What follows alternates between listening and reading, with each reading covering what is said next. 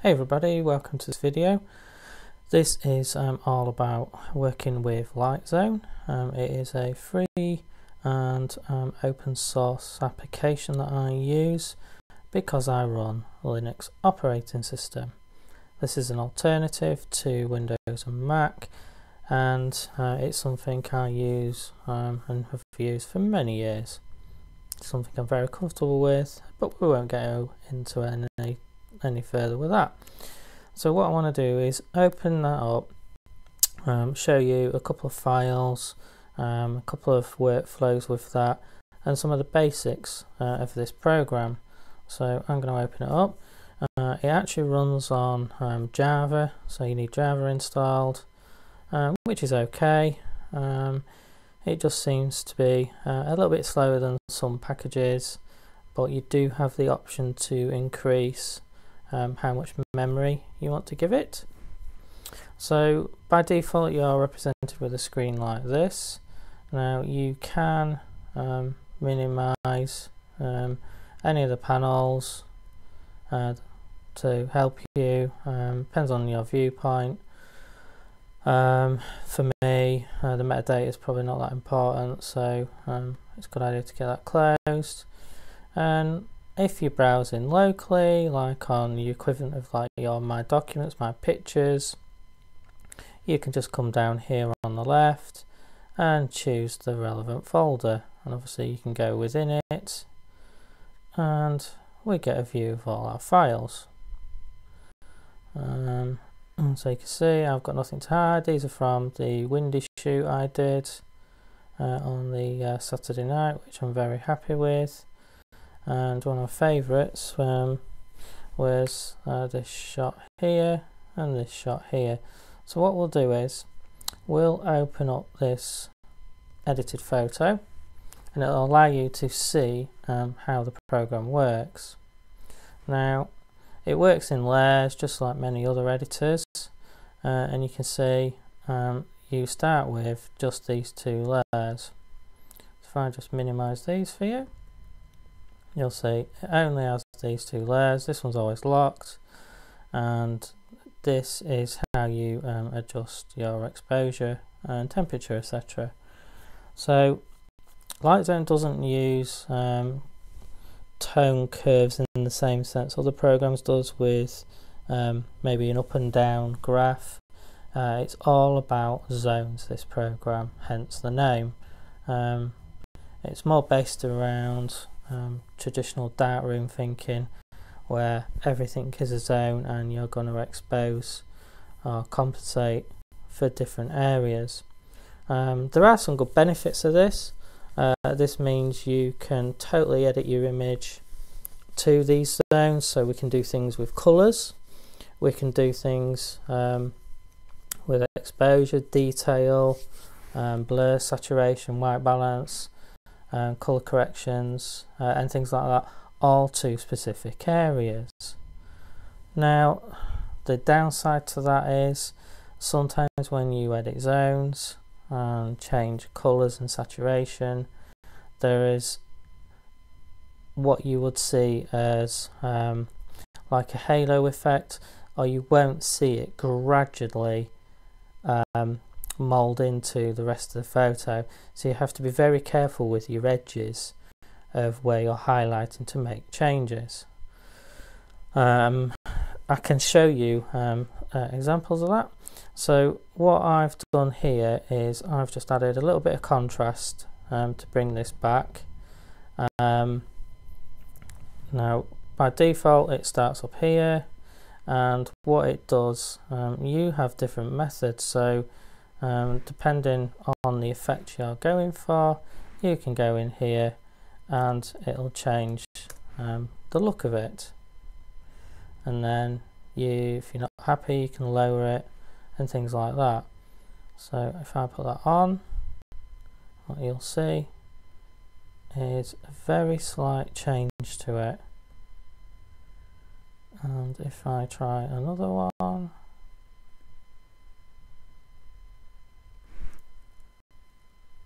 so you can see, and this is all going to be down to how well you've exposed your image. but you can see the different effects it has, and it's, you know, producing the light where you tell it to, whether in the highlights or the shadows, etc. It is totally flexible. We can do that with colour as well, and obviously all programs need white balance, so what I've done is manually done it myself at this sort of temperature that I'm happy with. I'm believing using white balance for creativity rather than just correctness, but the easiest way, which most photographers do, is select the picker there and drop it on the eye. So all you'd have to do is just zoom in, and then we could do it that way. And I'm not keen on that, so you can see it's reduced my temperature. I'm more happy with it at this sort of temperature. And then we can just go back to fit and we'll see the full image. So again, we can show the tools on and off, and if you want the raw data, there we go. We can see I shot at 45. This is on a crop sensor, f4 and 50 per second with flash. Obviously it's not going to tell you what flash I used because I don't do TTL. I'll do everything manually. So that was a very modest edit. Other things you could do are things like rotation, so I have corrected that slightly. So the grids are obviously great for lining up against your verticals and horizontals. You just click enter and that's that done. So as you can see, what we'll do is go through some of these options, and you can see there, press that and you can see the original. Done is when you finished, and obviously we can rotate, and you do have key controls, so we can zoom in with my touchpad and the control button, so there is that flexibility. Obviously if you use a mouse as well, and what we'll show you is if we wanted to do, so this is what it's designed around. You can see I've got zones marked here, and as I cycle through each tone you'll see where they are in the photo. So this gives you a lot of flexibility to play with your tones, and another good thing is you can do the same for colours, and if we wanted to say do reds, it's going to show you where the reds are, the yellows, greens and blues. And what you can do then is you can increase the range, so if you want to put see a bit more blue in it, you can do that, and then we can start playing about with the shift of the blue in it. So we can make the back darker by sliding this down, or we could expose it better so we can get rid of all that. I'm just clicking the X's. There we go, and it's just going to go crazy there because we're merging all the tones into one. So that gives you a little bit idea with the tones, and other useful things. Obviously you've got a mode where you can crop it how you want, and again you can press escape there. Now this tool is used so often because let's say with a portraiture you might want to just highlight the eyes and make them pop a little bit, so we could concentrate on doing a zone mapper just for an eye. So we could click an area, let's zoom in. Don't have the fastest computer, so we can literally just drag the shape of the eye out. You can do it as exact as you want, and then we can bring it back a bit, look, and make it pop a little, and then we can just add another layer and do the same to the other eye. Zoom back out and see if you're happy with it.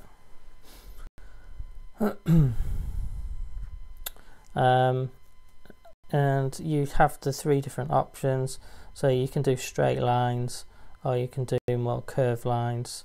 Obviously that's going to depend on what your subject matter is and the edges.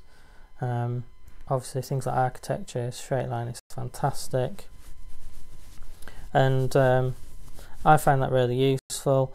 We could use that for doing a bit of sharpening or just on certain areas, maybe like the eye you want to bring out, and again you can combine that tool, and again you've got the blending mode we talked about earlier, so you've got a lot of flexibility, and obviously you can tone down the effect of the tool on each one as well, and you can always invert it as well, which is useful.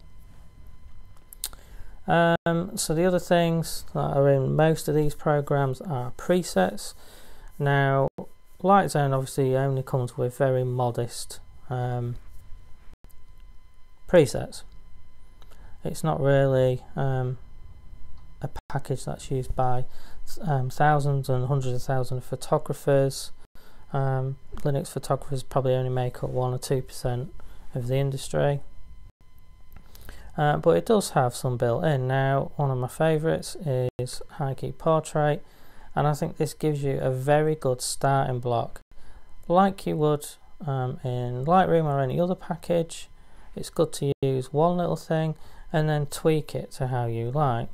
Now obviously this image had a lot of lighting around the face because we had the light source very, very close, and in some photos you can just make out the edge of the umbrella here. So this converts to black and white pretty well, but again we could change the look of it, and quite often the multiply works really well, and just tone it down a little bit, and then we have a nice moodier image. You have to be careful of the backgrounds to make sure you don't affect that too much. And obviously if you want to switch it off, we can take it off and go back to normal again. There are several ones obviously for softening skin, and obviously for the colour to help glow the skin a little. And then things like landscapes and architecture really do benefit from things like the wow, but this is going to bring back a lot of detail, as you can see. So you'd have to be careful around the face and skin, but again you could apply it twice, put your filter on and just drag around certain areas, and then you could just dial it back a bit if you want. And obviously, like any, you can create your own style. So all these changes we've made here, we could say we want to apply this to other photos from the shoot. So we could just do add a new style. Where do we want to stick it? Probably in the custom, and this model's name was Shannon, so I might just call this Shannon Windy from that particular night. And it's going to keep all the filters, and by default it switches the tone curve and adjustments off. So we can save that, and then there we go, we've got the filter there ready for us. And we're finished. We could do done, and that'll automatically just do save as its current name here. Lightzone creates a very small file with the prefix there, _LZN, and what that actually does is refers to the original raw file. So if you move your raw file, you will not be able to open this because it can't see the original file. It's a bit like a small version of it. It's sort of indexed for anyone who knows better. So you just need to be careful with that. You can of course name your raws first, or name your raws, change it, and then obviously change this file too. And obviously you do have the options of saving it that way. So if we do it this way, we can give it a new name, and the other thing you could do is, depending on the format, we've got your TIFFs and JPEGs, and we can manually specify the sizes for the photo. Now obviously this can be really useful depending on what you're doing with it. I tend to keep mine on a low resolution, because most of them are going on websites and social media, so to me it's irrelevant. But if you wanted to do printing and high res images, obviously it's worth setting your preference through here, and then choosing how you want it to do. And here, look, so you can see mine is automatically set to quite a low res, and I've reduced the quality for the JPEG. And of course in here I can create my name, and that'll apply itself to all photos when it's editing. And you've got little useful things like how much memory do you want to allocate to it, where you're saving your temporary files, and where you're saving it to, things like that, so that's useful. And I think that gives you a good little overview. There's no point going into too much details. Everyone's got a spot removal and heal sort of thing. I wouldn't say it's particularly fantastic.